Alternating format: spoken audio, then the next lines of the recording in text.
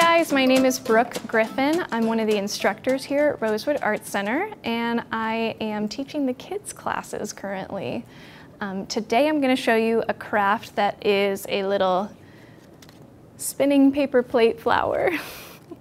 So I made a couple examples here for you guys to see, and I'm going to show you how to make them.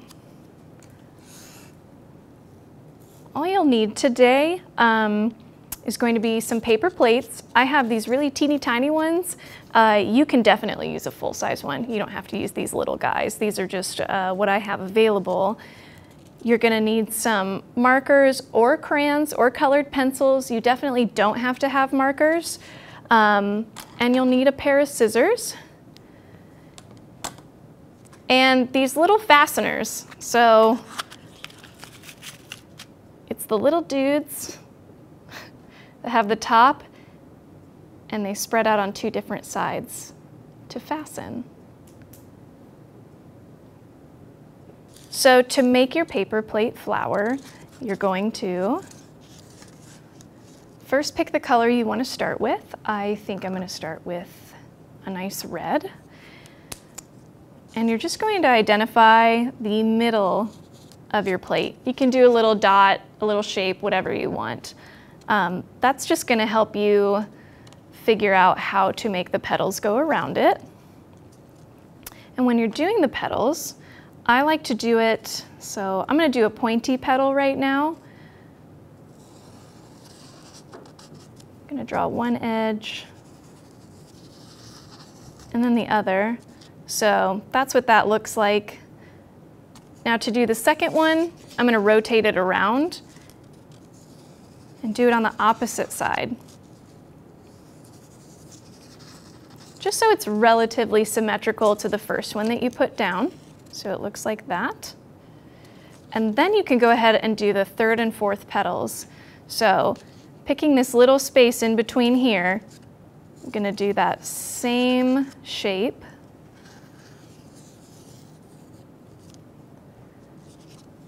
Rotate it just one more time.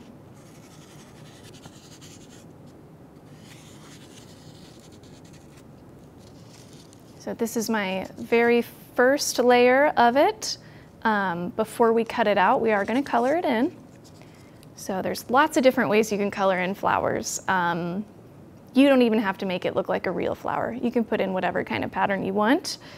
I like to do a little tiny petal shape within the petal. So that's what this looks like. This. I'm going to go through each one and make this little shape.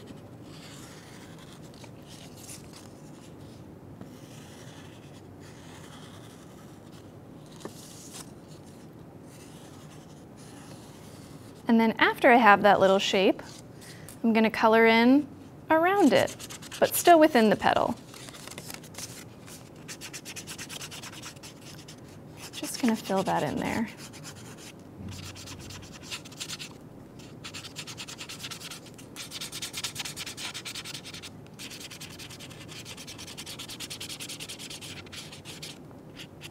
So I'm going to go ahead and do that for all the petals now.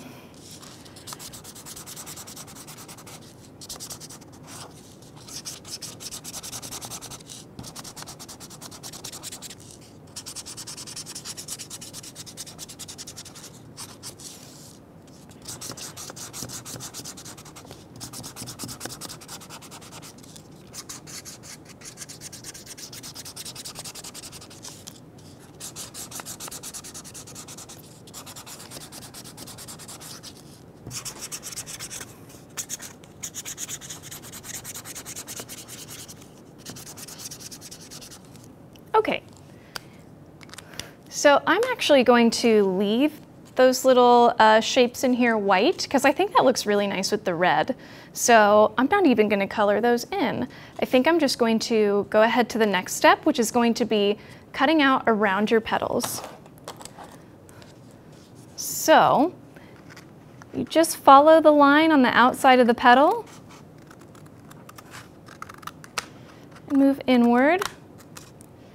I usually have to rotate it a few different ways to get all the angles that I want.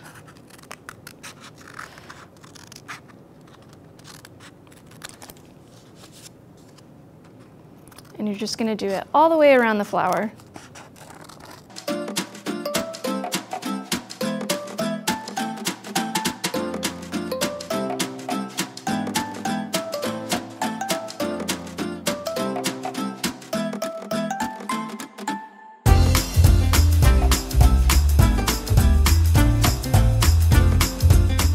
All right, so I have the very first layer of my flower done, but I would really like it to have some more petals because it's looking a little thin right now. So for the next part, I'm gonna need another paper plate. And you can make the next set of petals just as long as the first set, or you can make them a little bit shorter just to make your flower a little more interesting and different. It doesn't matter what you do. I think I'll make my petals a little bit smaller just so there's a little more interest to the piece. It just looks a little bit different. And to do that, I'm gonna go ahead and establish the center again. That's gonna be right there. And this time when I'm doing my petals, I'm not gonna go all the way to the edge like I did. I'm gonna go just about that far. So it's really teeny tiny. And again, there's nothing wrong with going all the way to the edge on it. It'll just give you a bunch of beautiful full petals.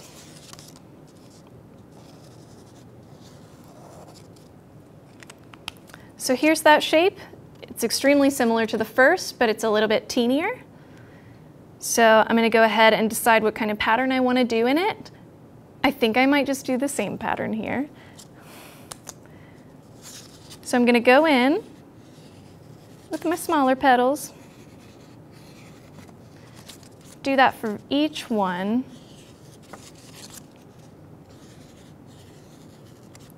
And then you're gonna go in and just like the last time, color in around them.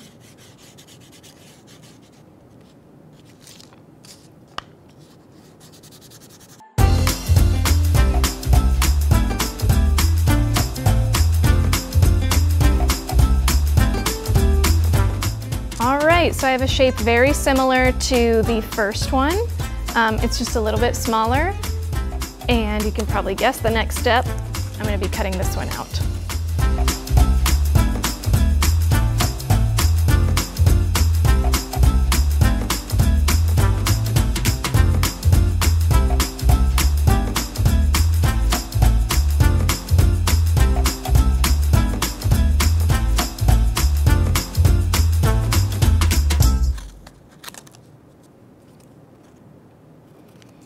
All right, so I have my teeny tiny flower ready.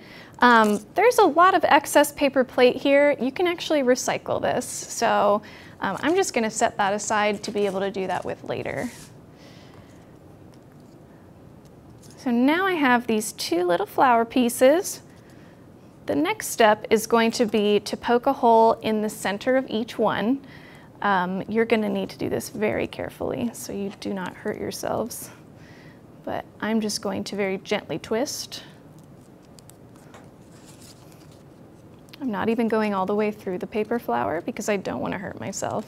It might be best to have a parent help you just so it's safe. Now you're going to take your little bitty fastener. Both parts of it are going to be close together. And you're going to stick it through the first little flower. And then the second one. Now on the back of it, all you need to do is pull these sides apart and kind of lay them flat on the flower so it looks like this on one side. And then on the other side, you have your spinning flower. And that's it. I hope you guys enjoyed making some homemade crafts today. If you want to learn to make more crafty stuff or take an art class, you can look up Rosewood Art Center online and register for a class.